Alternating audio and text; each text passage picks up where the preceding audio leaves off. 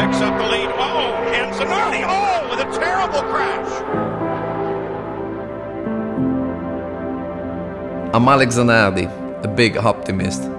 A man who learned that in life, as long as you have something to fight, even the greatest defeat can be turned into your greatest victory.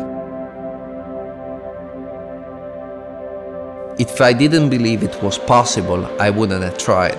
But 4 years after my accident, to step on the podium as a race winner, it was certainly very special. That champagne tasted very nice. London 2012 was my horizon, and it was great to have such an important goal in front of you. And that was the real value, you know.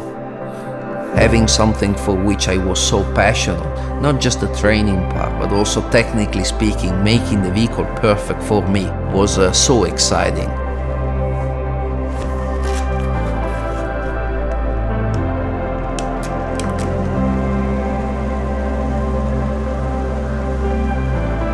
There's nothing that magical hidden in what I did.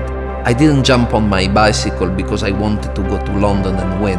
I won because I wanted to ride my bicycle. That is the simple secret behind what I did.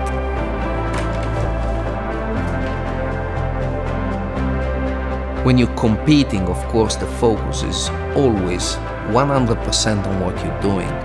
But when the race is over and you end up with a gold medal in your hands, well then, at that point, you really end up understanding how important your achievement is.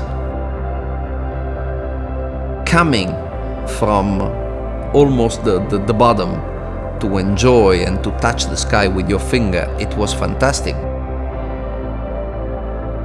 Whenever I get asked, why Alex, at your age, did you decide to come back to motorsports? I would just tell to the same people who posed that question, listen to the sound of the engine.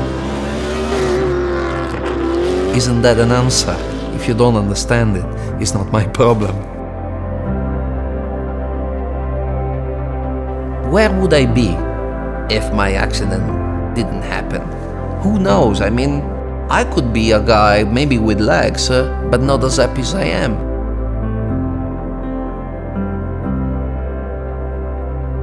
I'm Alex Zanardi.